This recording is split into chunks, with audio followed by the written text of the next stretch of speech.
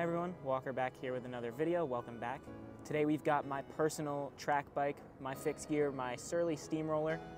This bike's an absolute monster and we're just gonna get right into all the bits and parts on it. So yeah, stay tuned. Starting off with the front, we're gonna have an Uno stem and handlebar. These are just a nice and light aluminum handlebar and stem. It's a 90 mil and a 38 centimeter. For those of you wondering what my dimensions are, I'm just, a narrow rider, so I need a narrower handlebar. You can also see some scuffed up tape. I dropped the bike a couple times, so that happens. I can always change the tape. One thing I did do with this bike is I took off a lot of the logos and the head badges and put electrical tape on it just to make the bike a little more low-key. Moving down, we're gonna have a Gatorskin. This is a 32 mil, and I've got plenty of clearance front and rear. I've also got a 32 mil on the back. But yeah, it's just a really nice and simple with the Gatorskins. It means way less flats just because they're a very puncture-proof tire. They're not the most comfortable, but the wider size does do a good job. Moving back, just a regular silver bottle cage, as well as a 48 tooth crankset on here. It's a 48 chainring paired with a 17 on the back, so 48-17.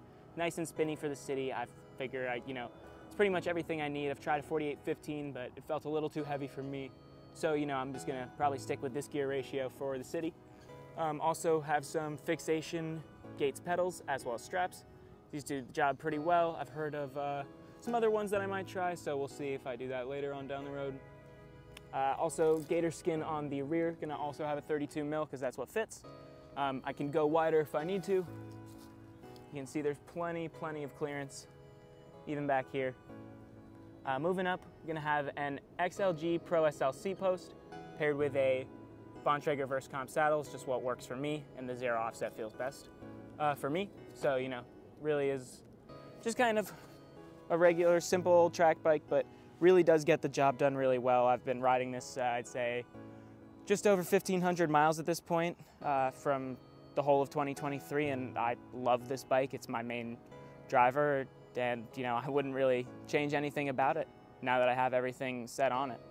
One more thing I wanted to say about this bike is having a fixed gear in New York City is probably one of the most practical things you can do in terms of maintenance. There's really nothing to maintain other than the chain if you're going brakeless, or a brake cable if you have a front brake.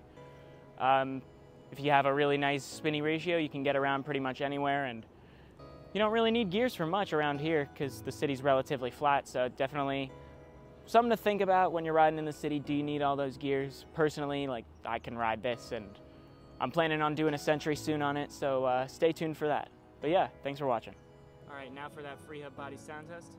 Shout out these mics for having some magnets.